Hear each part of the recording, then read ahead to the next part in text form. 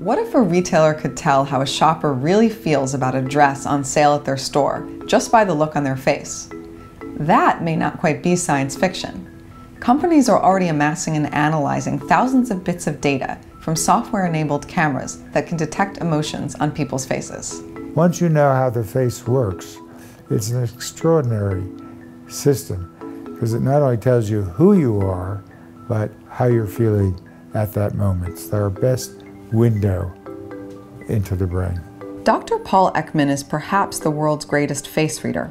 In the late 70s, the psychologist pioneered a facial coding system that can uncover clues about emotions people are trying to hide by analyzing tens of thousands of tiny muscular movements in their face.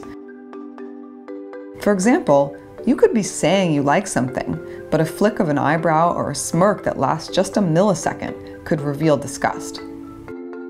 Ekman's work has been used to train hundreds of thousands of people, including psychologists, interrogators at the Abu Ghraib prison in Iraq, and was even the basis for the Fox TV show Lie to Me.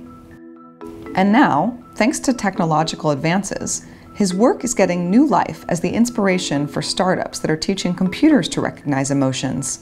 It's a big data story. The companies have trained their software on thousands of men and women of different races and ethnicities and under different lighting conditions to amass what may be the largest visual catalog of human emotion that exists. These tools have the potential for social good. For example, someone with autism could use the software to read emotions on people's faces that they have trouble perceiving on their own. But Ekman is nervous about some of the implications of the software. He warns that it needs to be used carefully and that automation presents unique challenges and questions. For example, how private are your emotions? I certainly don't want anyone analyzing my facial expressions when I'm walking down the street or when I'm standing in a supermarket. It's a slippery slope, and we're already slipping on that slope of invading privacy without at least notification. I certainly don't want them doing it if they haven't asked my permission. Most of the software is being used by market researchers to measure engagement as they scan people's faces while they test drive a car or watch an ad.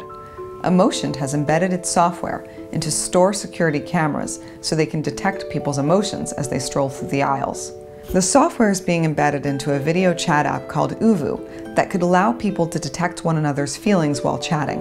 When the software is turned on, it analyzes the caller's facial expressions for the micro-indicators of feelings, like joy or boredom, during the call. When you develop a new tool, whether it's a microscope or the facial action coding system, it's a double-edged sword.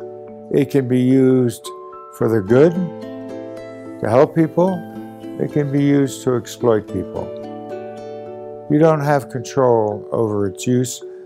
The government, I hope, will recognize the need for regulations about the use of this new technology in public places.